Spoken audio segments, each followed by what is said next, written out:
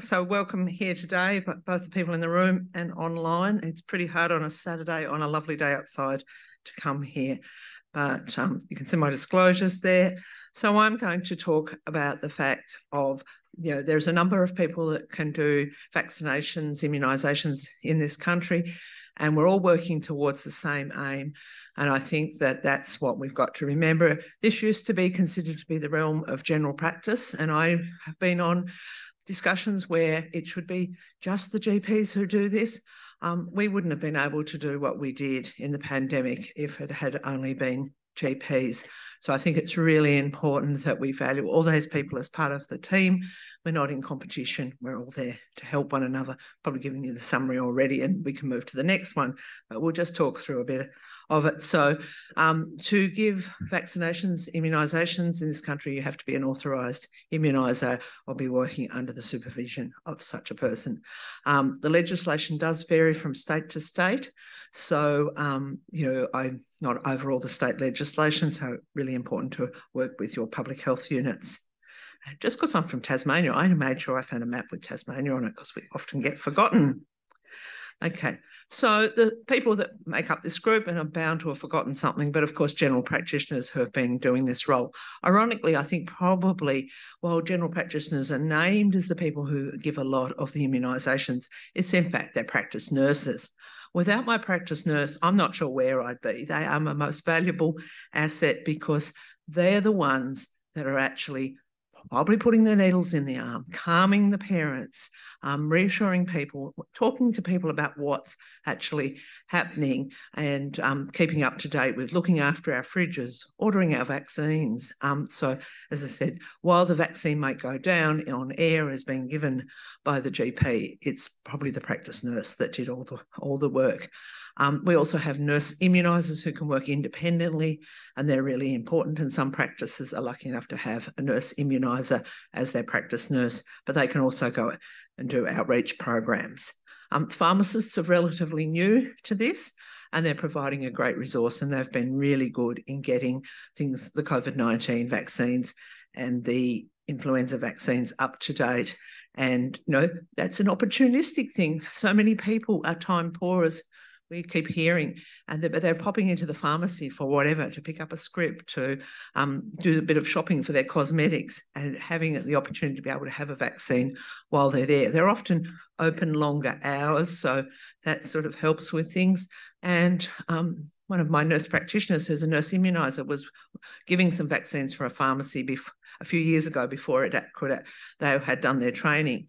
And she saw people that attended our practice, and she said, I do know that you're eligible for a funded influenza vaccine. And they said, it's more convenient to come here, even if it does cost me $25. I get it done while I'm here and I haven't got time to go and see the doctors. Aboriginal health workers who enable our individuals who are more remote to be able to be vaccinated. To be an authorised immuniser, you need to have completed recognised training for your profession. And in fact, some vaccines have additional training, as we all know, as we work through the special website for the COVID vaccine and training, and got our little certificates. And I believe it's actually all closing up soon. So I presume I think we all know all about it now. If you wish to give yellow fever vaccines, you have to do training and obtain a certificate. And likewise, Q fever has a required course to complete. You need an up-to-date resuscitation certificate, because hopefully it never happens, but there is a risk of anaphylaxis with a vaccine. So you need to be prepared and ready to go. And if you give childhood vaccinations, you need to have that to cover babies. You need to keep your vaccine safe in that lovely cold fridge. That's dry for 5, which all immunisers would know from cover to cover. You need a suitable private area. You can't line people up. Some of you who remember the incidents of fainting with the HPV vaccine, and it did turn out that the girls were being lined up to have their vaccine in the library, and there was a mezzanine floor where they could actually see the girls being vaccinated. And so by the time they got there, they were all a quivering mess. So it's probably not surprising there was episodes of fainting. And there's both the NIP vaccines and the private vaccines, which we'll talk a bit more in my other talk, but some places you can only give nip vaccines. Some places it's only private vaccines. The whole thing that holds this together and is the Australian Immunisation Register, really. It's the national record of what you've been vaccinated. And when I first started in general practice, you had no idea what people had been vaccinated for. If you were lucky, they brought along the little baby book, which was a little cardboard book, nothing as swish as it is now. And they might have remembered to bring it, but probably didn't. And you were just flying by the seat of your pants as to what people were vaccinated. I already decided that children needed to be microchipped with a Medicare number and their vaccination status, because people go, I don't know. Oh, perhaps I did. Maybe I didn't. So along came the Children's Register, and I was absolutely delighted. It wasn't easy always to record things on them because we had little purple slips. I don't think there's any old enough to remember the little purple slips, and we'd find them left in patients' file, all sorts of things. But, and you could ring up and you could find out what they were, and people get these lovely printouts with teddy bears on them. And we had many, many meetings after that about whole of life register, and it was all too hard, and it was all this. And I sat in a whole day in Sydney and came away so disappointed. But that's when I realised that the issue was it wasn't just general practice that was immunising. There were so many other places, and how could all these people get it onto the air? But the COVID vaccine brought that up. We needed to know who'd had a COVID vaccine. We had that, if you remember, you couldn't have your COVID within 2 weeks of your flu, etc. So you needed to know when they had their flu. It has to record all the immunisations given under the NIP, but you can record seasonal ones, travel, that sort of thing. And in fact, I used it on Wednesday. I used the childhood register to find out a family mum happened to mention she was off to Fiji, and she thinks she had some vaccines when they went on holidays when the girls were little. And we actually went into one of the daughters' vaccination register to find out when they had their vaccines. And as they all lined up together, we had some dating of when they had the vaccines. So, you can even use it retrospectively for that. And it should all be recorded. And I do get very frustrated when I have instances where someone tells me they've had a vaccine. I look on air, which in my practice software is just a click into their immunisation, their immunisations I've given in the practice in best practice. I click on that and it tells me what's already on air.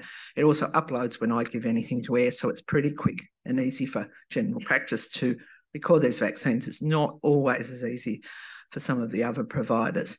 But yeah, to find that people haven't got their flu vaccine recorded, and people go to the emergency department with their tetanus-prone injury, and I'd love to see that the emergency departments looked on air to see if it was there, or they can do that through My Health Record, or they recorded what they gave, but that's still a work in progress. Just to show you an immunisation history statement, I actually had to print out my son's because his grandmother has gone into an aged care facility and he's required to show that. And that's the sort of thing that's probably a fairly brief history of his vaccination, because he was born before the baby shots went on.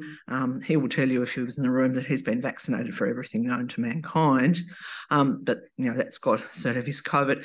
And our patients are very familiar with this now because they are going to look up their immunisation record on their MyGov to show it, to get in to visit relatives or to travel or whatever it might have been. And so they start coming in and saying, oh, I've got this and it says that I'm actually due for a pneumococcal vaccine. I'm due for something. So they're now talking about their immunisations, which is great. They also come in and say, oh, what about that yellow fever I had, 15 years ago? Well, air wasn't around. And so I give my little spiel about how glad I am to have air with us now. And for those who think that perhaps our other organisations are taking over our job and that in fact, general practice is missing out on vaccination, it's hard to actually find numbers, but because the influenza vaccinations are generally going on the air, we can actually see where they were given. And you can see for this year alone, up until September, over 5 million vaccines were given by GPs, probably 4.5 million by practice nurses.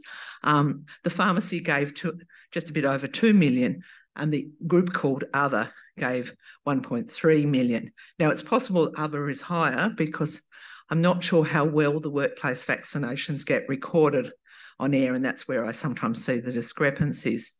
I know it's not easy because we do some workplace vaccinations, and I have to bring them back, give the forms to my practice nurse, who has to load them up onto air in a different manner to what we load our patients up.